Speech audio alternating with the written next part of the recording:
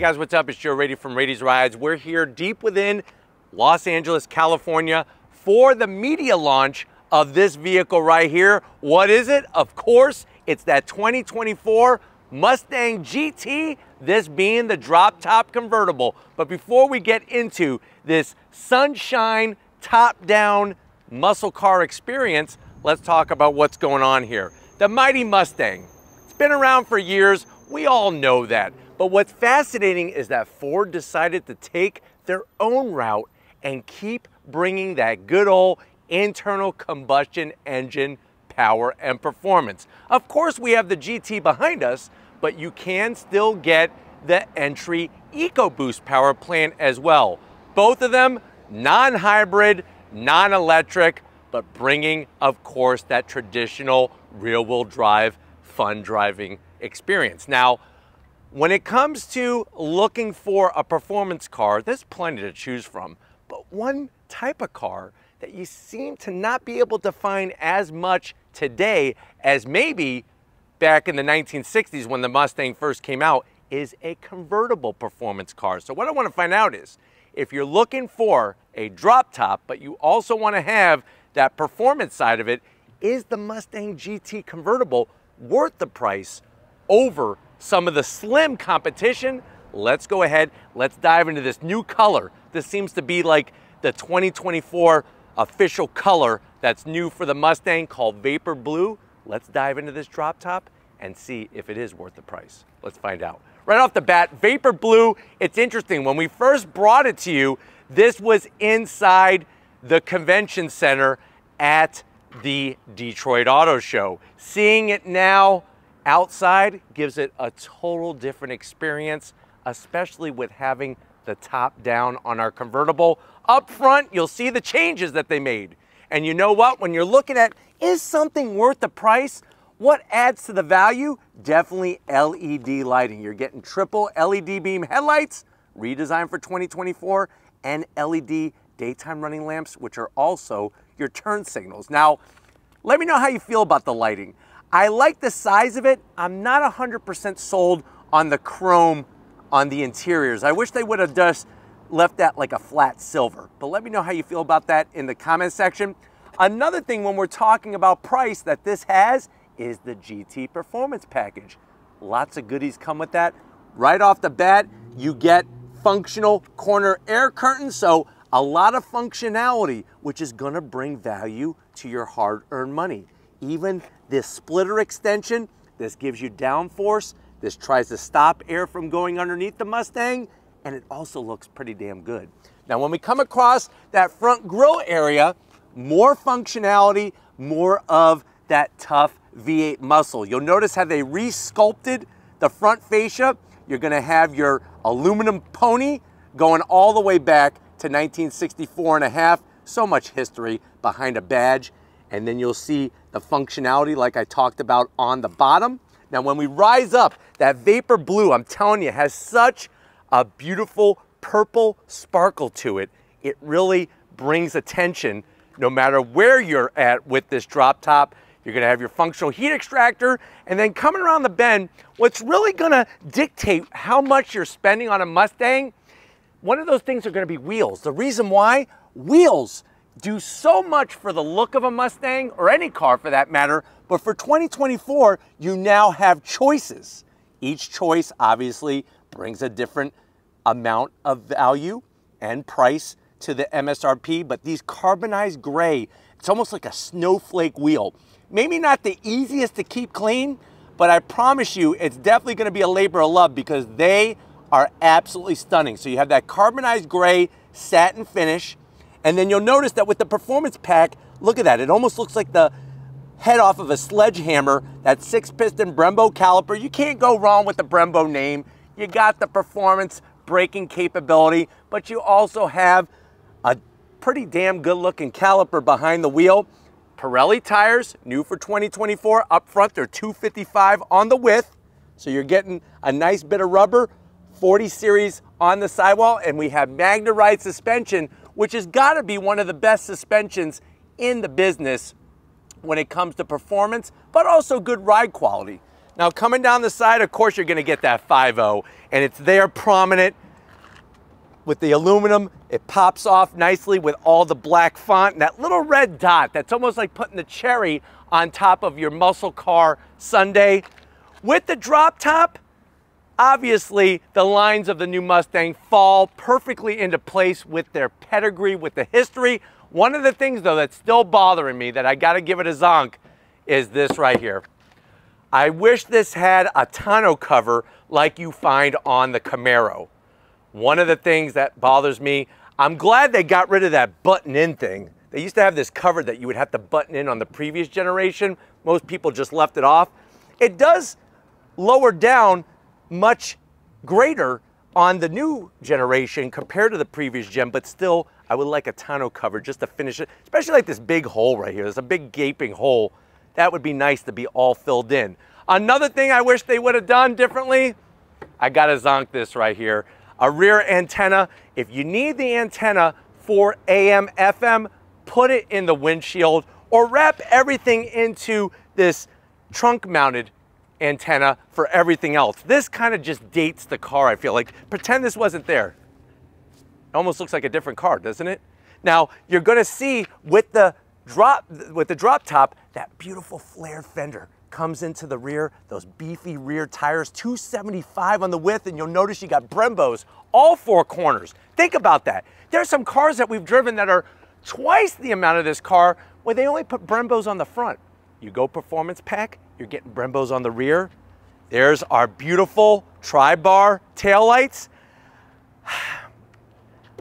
The more I look at this on the convertible, I think they made this a little too big. Third brake light is a little too large. Let me know how you feel about that. I feel like they could have shortened that quite a bit. And I would like the addition of a trunk lid spoiler. I think that would have just added a little extra touch, especially because this has the performance pack. Would have been nice to have a trunk lid spoiler, but we got our GT badge. And what's cool is it says right in here, performance. So when you go performance package, it actually says it right there for the people who are getting really nosy and have their magnifying glass, their Mustang magnifying glass, and they're checking your car out. And then dropping it like it's hot because it is scorching hot here in California. You got your active quad exhaust, Ford Performance exhaust. We got 355 rear gears. And of course, you still get the choice of a 6-speed manual or a 10-speed automatic. But speaking of automatics and manuals and everything else good, let's pop the hood and see the heart of this thoroughbred in the Mustang GT. All right, guys, we got the hood popped. You do have hood struts finally on the Mustang GT. That adds to that value. Underneath the hood is really where all the value comes. You get that Coyote naturally aspirated V8 now putting out more horsepower. Now you'll notice you got twin throttle bodies, a nice engine cover. You can see the intake plenum, and we have the bracing up front, part of the performance package. But you are looking at 5 liters of V8 goodness, 486 horsepower with the performance exhaust, 418 pound-feet of torque. It is mated to a 10-speed automatic, 0 to 60 in about 3.7 seconds, quarter mile in 12.2 seconds. MPGs around 15 in the city, 22 on the highway, and the car weighs around 4,000 pounds. So you are going to have extra weight because of the convertible. That just kind of makes sense, but you are getting more horsepower and more torque by getting the Ford Performance active exhaust. But why don't we go ahead, let's fire this horse up and hear it gallop away.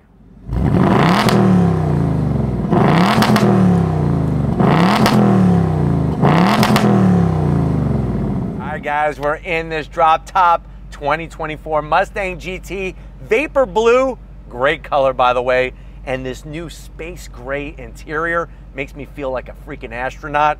Now I know you're saying to yourself, well, Joe, the kids, they graduated from high school, some of them graduated from college, they moved out. I want to live my dream of cruising the Pacific Coast Highway and also driving from Alaska to Florida. I want to do it in this drop top convertible Mustang. How much is it? Very good question. With 2024 Mustangs, there's a cornucopia of different ways to spec them. This particular Mustang GT convertible starts at $47,500. There's only one way to go from there, and that's up based off the options that you choose, but let me take you on a little tour and show you what Ford is bringing for 2024 to the Mustang. To the door panels, all new, space gray, looking fantastic. You got the two-tone, soft touch material throughout. You have, of course, your contrast stitching.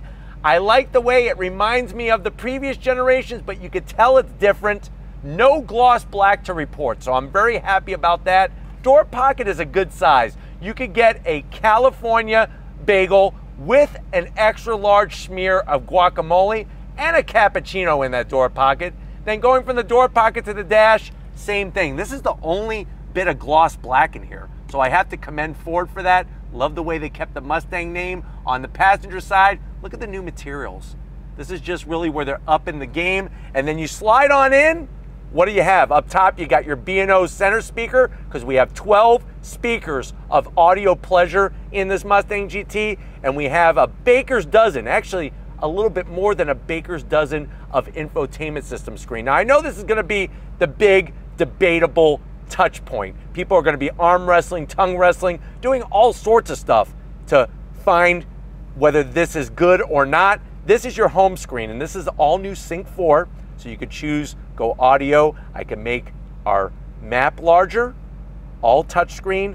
My one zonk right away is I'm not a big fan of all the AC controls along the bottom. Now, when I'm sitting here, easy to use.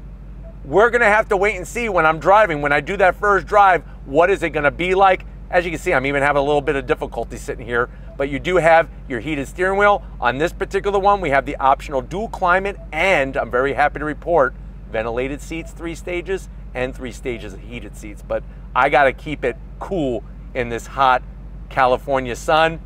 Let me show you some of my other favorite features on this particular vehicle. We go back to home, we go into features itself. This is where things get good. You could go adjust your driver assistance, which this has the whole Ford suite of 360 protection, but I'm going into my Mustang. We got the full graphics here. I could automatically adjust exhaust mode because we have the Ford Performance exhaust right by the screen. We could then go into track apps, acceleration timer, drag race lights. You could have the whole thing set up on your dash, even a lap timer or brake performance. Now, if you notice, this particular one has been tested. These are the tracks so far: Charlotte, Gingerman, and Granton. So I've been to each of those tracks, really gonna showcase what they could do to the chassis. I can't wait to drive this car to really see it do its thing. We got our drift brake and line lock, which I'll talk more about that in a second. We go back, auxiliary gauges. I love gauges. The more information, the better. If 3's plenty, you got 3, but watch this. With the press of the screen, now I have 5. So nice to have all that great detailed information. We go back, we could go into custom mode, easily make your adjustments. Hit the helmet, what does that mean? We're going track mode, baby. Puts everything, but let's say you want to do track, but you want to change different things up, you could go and have that specific touch through the different modes, and I do like that. You go over to normal, and that's when you can make all of your different changes. Like say you want steering in sport, look at that, it highlights it, and you could make it that easy. So it is very intuitive once you get a hang of it. Here's the other big touch. Check this out. Lori's gonna show you the digital gauge display. Right now I'm in normal. Now I'm gonna go sport. Look at the gauges. Unbelievable, the technology that they're bringing. Clear graphics, look at that, with the tack that goes across the top there. You could do calm. Let's say you're stressed out, you want less information, you could have less information. Or you could kick it old school, just like when I was in high school, with the Fox body gauges. Absolutely makes the driving experience that much more fun. Let me throw it into reverse. Backup camera, the resolution could be a little bit better, but you do have trajectory, which is really nice. And we have our backup sensors. Put it back in the park and we're back. Sliding our way down, you do have a cherry red atomic fireball start stop button. If you want to get into your My Mustang mode, watch this. I'm going to hit home. You hit this, boom, wham, bam, thank you, ma'am. We're right back where we started. Working your way down, USB-C, USB-A, 12-volt wireless charging. You have your Ford Mustang key fob, just like before, and you can rev the engine with your key fob. This is the 10-speed automatic that's been retweaked for 2024. I can't wait to see what that drives with. You can also get a 6-speed manual, only on the Mustang GT. If you go EcoBoost, it's only 10-speed automatic. More of that great stitching. 2 cup holders. We got our drift e-brake. So this actually has different positions, but when you want to drift, you put it in that mode, you pull, and this thing, you're going to be just like Von Gittin Jr. doing the business, but I don't know yet because I haven't driven it. So I'm just going based off of Von Gittin Jr. and what he told me, but we'll see what this is all about when we do the first drive. Soft touch material, stitching, open it up. You got another 12 volt in here, and you could put, I would say, about 28 packs of garbage pail kids. My dad still has to give me my garbage pail kids back that he took away from me when I was in 5th grade because I was not behaving in school and I took him to school with me. He still has them. I bet you he probably sold them on eBay and bought himself something special, but I have to find out. And then we have the seats. These are the optional seats, space gray leather, stitching, nice bolstering, the big zonk, electric power bottom, manual back, which is a bummer. And it's a pain in the butt to move the back of the seat. As you can see, we have plenty of headroom because the convertible top's down. But even with the convertible top up, you still got plenty of room in here. But why don't you get your butt over to the business end? I got a flat bottom steering wheel I want to introduce you to. Come on over. All right, guys, here we are, business time behind the wheel. You do have the Mustang name that lights up, LED. You got 3 memory seat settings on the driver's side. Pedal box looks good, aluminum throttle, brake pedal. It's just a dead pedal. I would like that to be aluminum, so that's a zonk.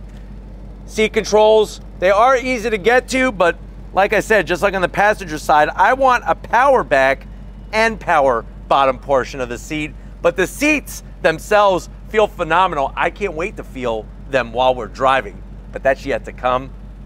Steering wheel, there she is. Get your hands all over her. You have your perforated leather, smooth leather, flat bottom, the Mustang badge. I like the way they have the mode switch on the steering wheel itself. You could even adjust your steering wheel sensitivity right here on the steering wheel. We do have plastic paddles to go up and down the 10-speed automatic, and you do have a manual tilting and telescoping steering wheel, and then you got that dash.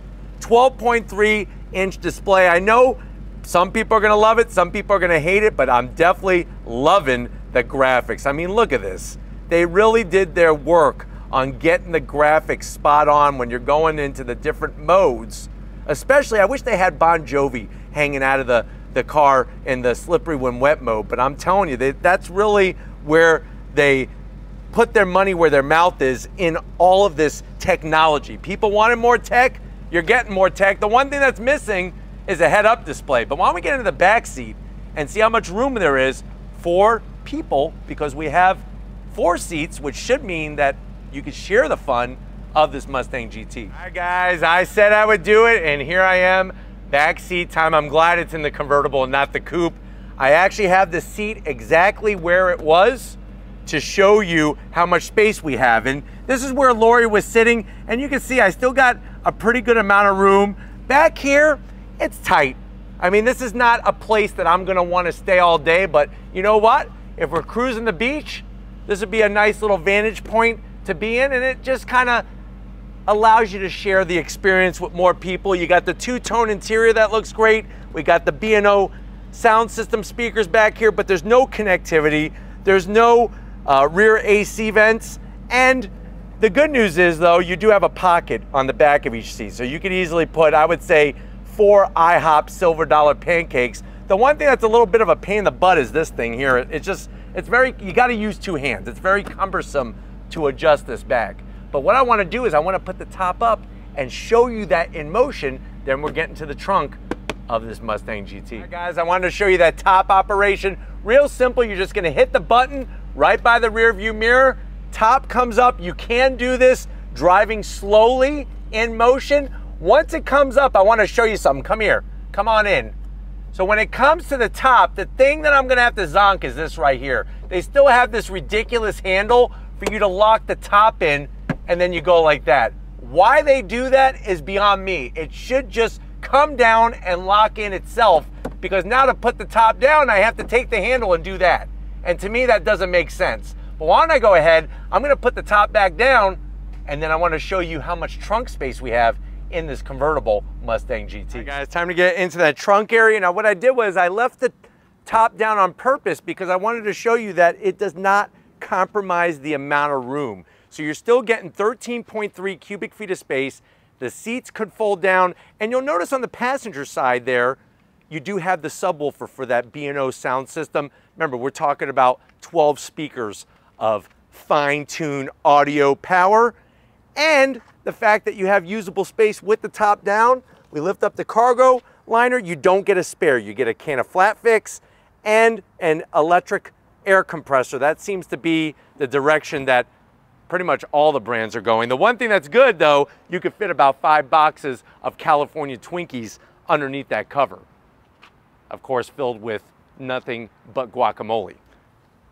Now I know you want to go on throttle. Trust me, I want to bring it to you. This isn't the first drive, this is the first look for the media launch, but mark your calendar, July 24th and July 25th, both at 6 a.m. See, 5 plus 1 is 6 a.m. Eastern time. We're gonna have the first drives of both the EcoBoost on the 24th and the GT with a manual transmission, wink, wink, on the 25th.